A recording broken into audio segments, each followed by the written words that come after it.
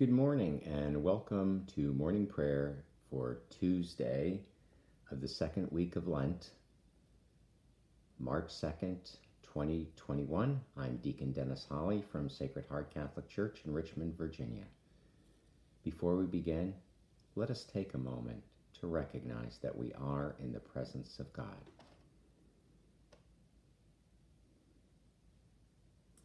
Let us begin as we always begin, in the name of the Father, and of the Son, and of the Holy Spirit. Amen. God, come to my assistance. Lord, make haste to help me. Glory to the Father, and to the Son, and to the Holy Spirit, as it was in the beginning, is now, and will be forever. Amen. Lord, send forth your light and your truth. Our first psalm is Psalm 43, entitled, Longing for the Temple.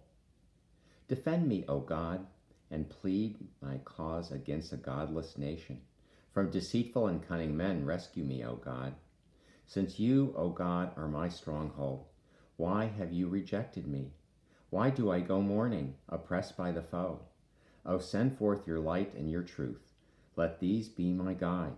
Let them bring me to your holy mountain, to the place where you dwell. And I will come to the altar of God, the God of my joy. My Redeemer, I will thank you on the harp, O God, my God. Why are you cast down, my soul? Why groan within me?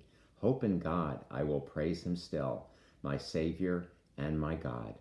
Glory to the Father, and to the Son, and to the Holy Spirit, as it was in the beginning, is now, and will be forever. Amen.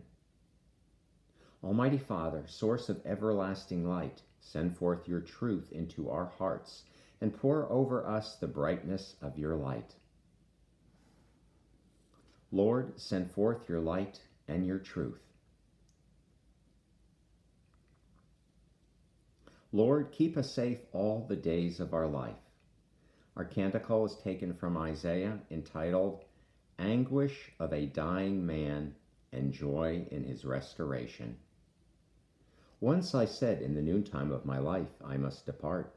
To the gates of the netherworld I shall be consigned for the rest of my years. I said, I shall see the Lord no more. In the land of the living, no longer shall I behold my fellow men among those who dwell in the world. My dwelling, like a shepherd's tent, is struck down and borne away from me. You have folded up my life like a weaver who severs the last thread. Day and night you give me over to torment. I cry out until the dawn. Like a lion, he breaks all my bones. Day and night you give me over to torment. Like a swallow, I utter shrill cries. I moan like a dove. My eyes grow weak, gazing heavenward. O Lord, I am in straits. Be my surety.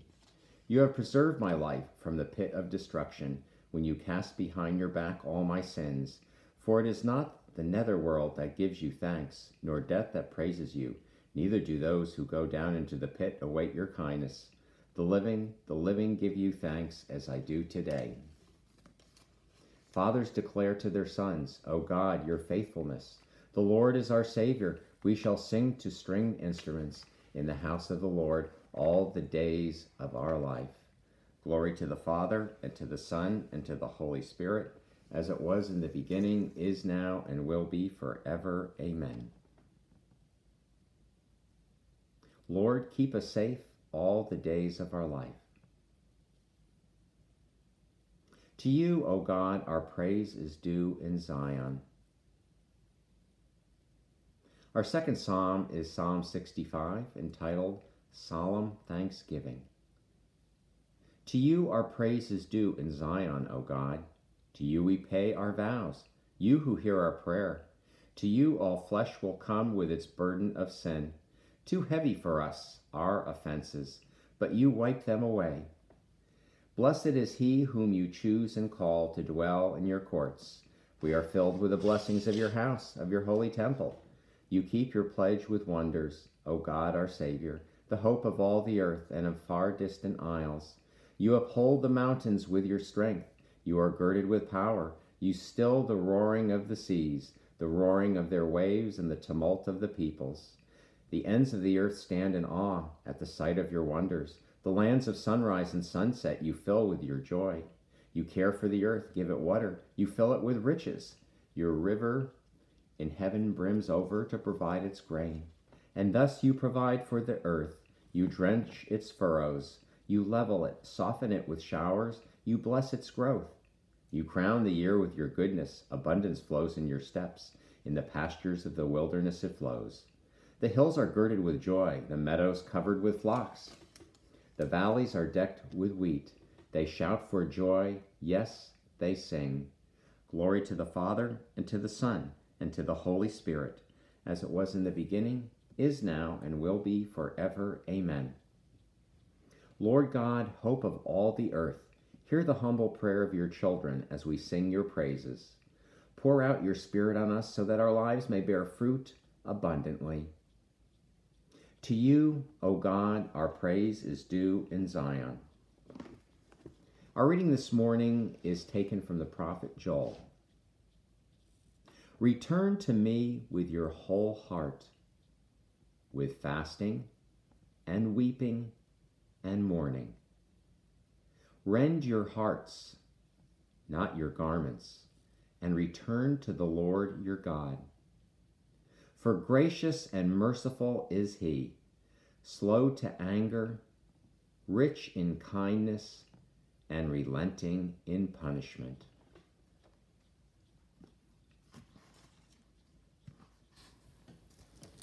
Blessed among us today is William Stringfellow, a theologian and social critic from 1928, he was born, to 1985 when he died.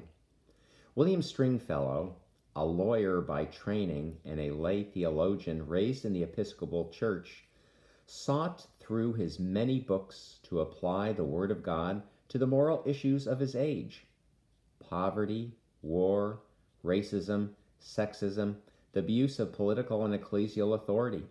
His experience of practicing poverty law in Harlem alerted him to the capacity of impersonal institutions, the powers and principalities, to invest themselves with an ersatz spiritual authority. In a series of books, he defined what he called an American moral theology, seeking to, quote, relate the American experience of society and nationhood to the biblical saga and social witness, end quote. My concern, he wrote, is to understand American biblically. This was counter to the opposite and all too common tendency, namely to understand the Bible Americanly. In the late 1960s, he was found to be suffering from a life-threatening metabolic disorder. This contributed to his tendency to view the world in the light of eternity and a willingness to risk unpopular stands. He was charged with harboring a fugitive when Father Daniel Berrigan, who had evaded imprisonment following his conviction for destroying draft files, was apprehended at his home. At Stringfellow's funeral, following his death on March 2, 1985, Berrigan described himself as the honored keeper and guardian of the Word of God. And this is a quote from William Stringfellow. I believe biography and history is inherently theological in the sense that it contains already, literally, by virtue of the incarnation, the news of the gospel, whether or not anyone discerns that. We are each one of us parables.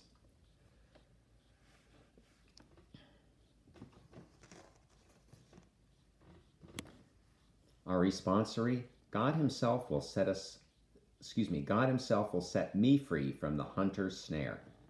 God himself will set me free from the hunter's snare, from those who would trap me with lying words, and from the hunter's snare.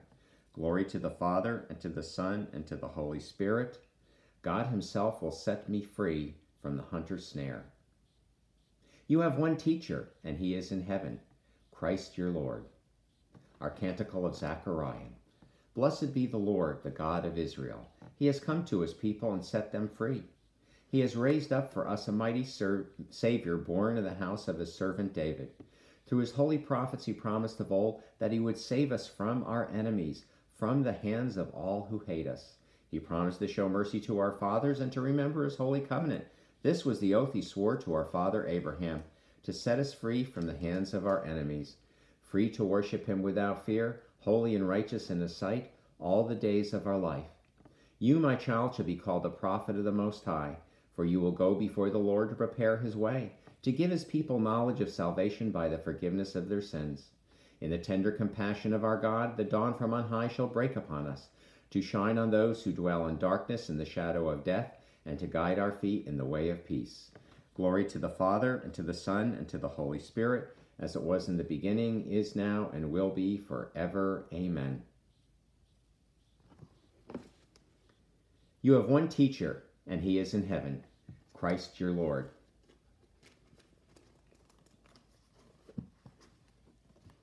The response to our intercessions this morning is, have mercy on us, O God. Sovereign God, you shelter those who take refuge in you. Secure in your care for us, we pray. Have mercy on us, O God. Grant good health to Pope Francis and guide his leadership by the light of the Holy Spirit. Secure in your care for us, we pray. Have mercy on us, O God. Attend to the grief of those who have lost businesses, homes, or loved ones. Secure in your care for us, we pray. Have mercy on us, O God. Give justice to the oppressed and the security of love to orphans. Secure in your care for us, we pray. Have mercy on us, O God.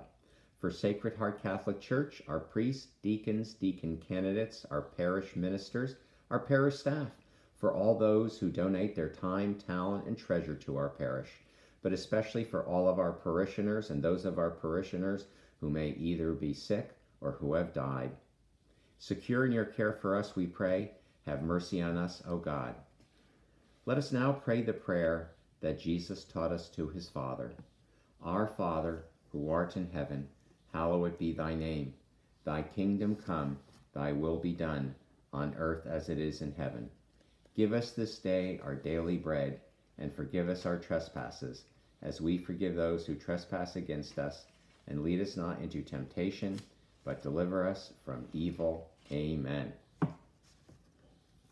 And our prayer during our time of the COVID-19 pandemic. Holy Virgin of Guadalupe, Queen of the Angels and Mother of the Americas, we fly to you today as your beloved children.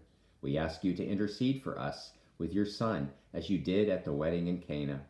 Pray for us, loving Mother, and gain for our nation and world and for all our families and loved ones the protection of your holy angels, that we may be spared the worst of this illness. For those already afflicted, we ask you to obtain the grace of healing and deliverance. Hear the cries of those who are vulnerable and fearful. Wipe away their tears and help them to trust. In this time of trial and testing, teach all of us in the Church to love one another and to be patient and kind. Help us to bring the peace of Jesus to our land and to our hearts. We come to you with confidence, knowing that you truly are our compassionate Mother, health of the sick, and cause of our joy. Shelter us under the mantle of your protection. Keep us in the embrace of your arms. Help us always to know the love of your Son, Jesus. Amen. Lord, watch over your church and guide it with your unfailing love. Protect us from what could harm us and lead us to what will save us. Help us always, for without you we are bound to fail. Grant this through our Lord Jesus Christ, your Son, who lives and reigns with you, and the Holy Spirit, one God, forever and ever. Amen. May God favor us with an increase of faith, hope, and love, and give us peace all of our days in Jesus our brother. And may the Lord bless us, protect us from all evil, and bring us to everlasting life. Amen. Have a blessed day. Please continue to take care of yourself and each other, and may God be praised.